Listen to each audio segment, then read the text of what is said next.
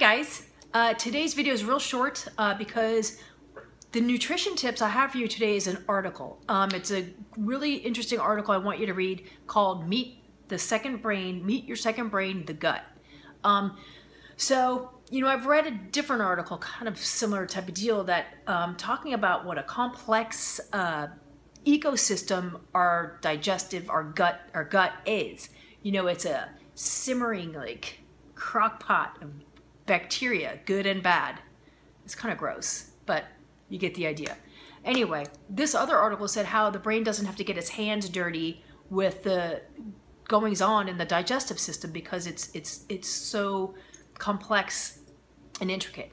However, this article talks about the connection. There's also a connection between these two major components, right? Our brain and our gut. So it's really interesting, so check it out. I've always known that your emotions, stress can affect your gut. I get the very first thing if I'm stressed out or worried, I get a stomach ache, right? Sometimes I even get a stress hangover.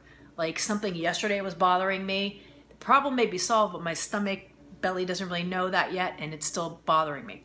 So interesting, right? But this talks about how what's going on in your gut can affect your brain.